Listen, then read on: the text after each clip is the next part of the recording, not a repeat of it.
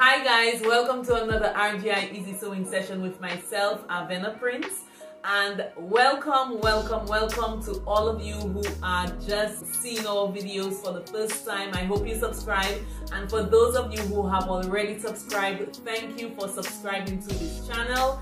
And for those of you who keep watching our videos, thank you so much for investing your time in what we do. Today I am going to show you how to create your sleeves.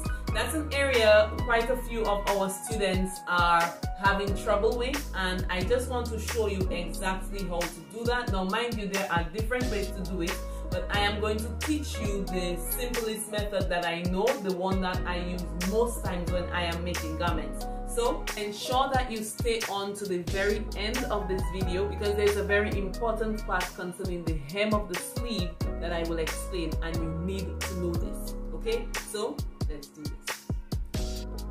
Okay guys, so you are going to need two measurements. You're going to need your upper arm, so basically the widest part of your arm, and you will need what is called your cap height, which would start from your shoulder joint right here. And if you have difficulty finding that, you can only lift this area, and once you do that, you actually feel where the joint is. So you're going to use the joint here down to the curved area right there, so the end of the curved area.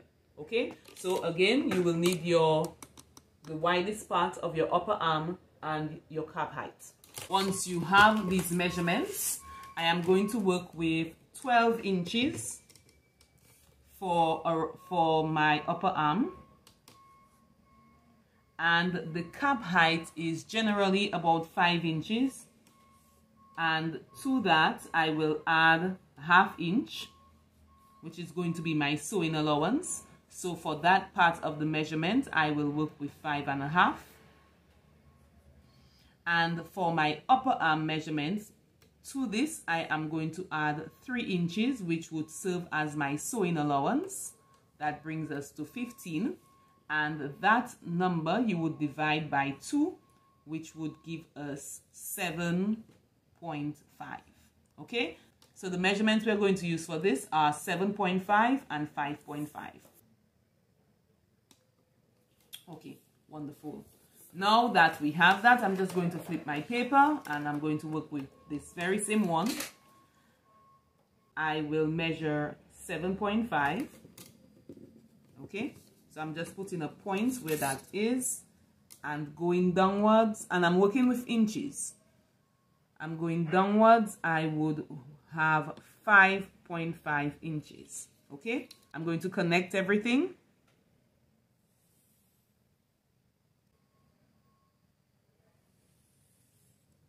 Okay, now I'm going to draw a diagonal line.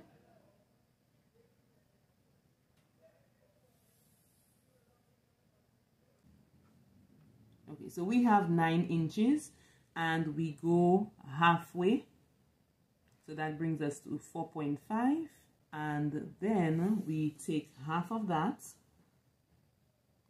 which brings us to 2.25.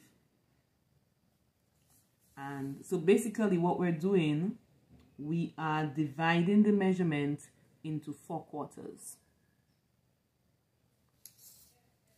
On the top quarter right here, so our top half, we're going to go up 3/4 of an inch, and for our bottom piece, we're going to go down ½ inch.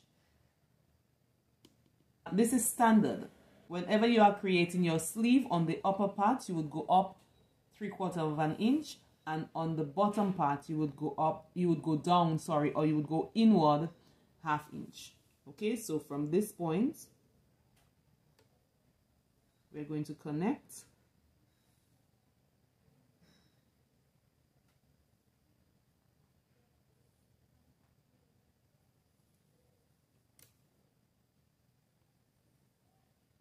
Okay, so basically this is going to be the top part of your sleeve. At this point, we're going to continue on with our vertical line.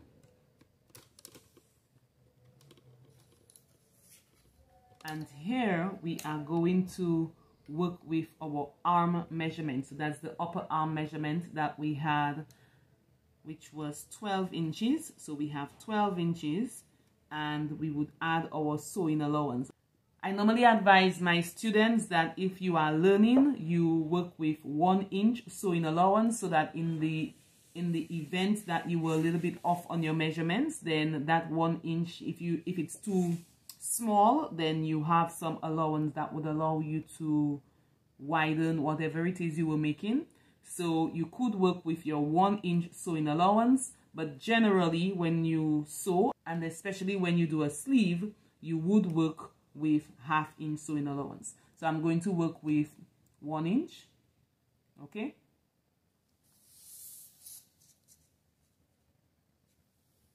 And of course you would have your other measurements as you are going down, but we only have this one, so I'm just going to keep it here. And slant it slightly. Okay, so this, everyone, is what your sleeve would look like. This area here would be our fold, and at this point I'm just going to cut off my sleeve pattern.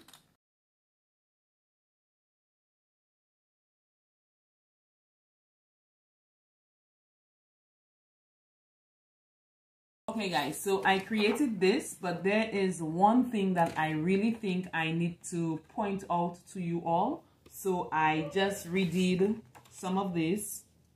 So I just redid the measurements. Okay, I did that off camera.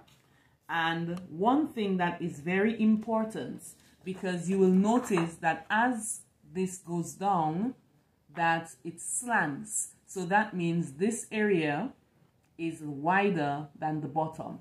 And oftentimes when people are constructing garments, that is something that they miss, and it causes quite some issues.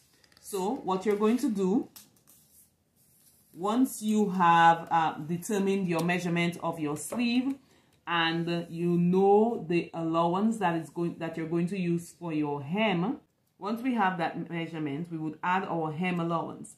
At this point, you fold the area, so you're going to fold your hem allowance, and we are going to continue on to our finishing point.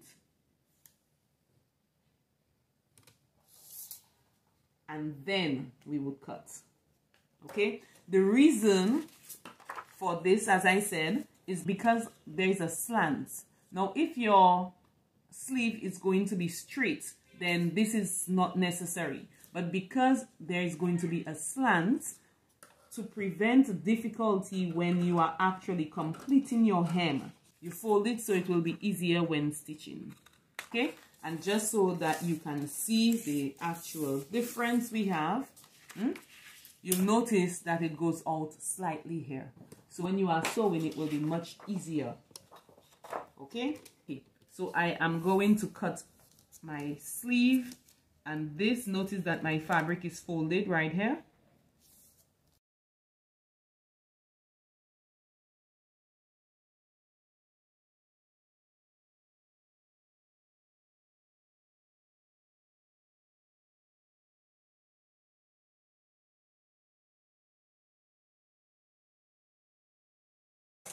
Okay, and here we go. Okay everyone, so this is what our standard inset sleeve looks like. Okay, now for the front of the sleeve, at this point right here, this is the middle part of our sleeve. We are going midway. Here we measure 1/4 of an inch.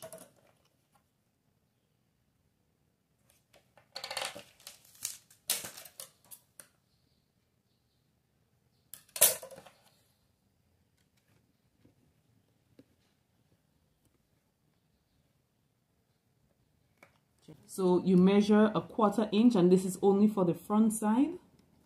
And so you'll notice that I am not cutting the back area.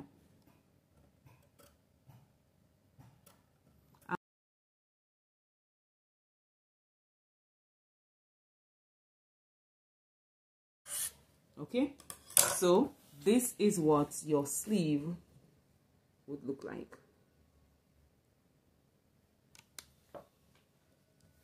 Okay, you could put an indication. So I'm just going to put a notch right here. So once you are sewing, you know right away which area is your back and which is your front. This is what your sleeve looks like. And once you are stitching, remember you left 1 inch sewing allowance, so you would go and sew 1 inch in this area. Okay, of course, if you left less sewing allowance than that, you sew according to the sewing allowance you left.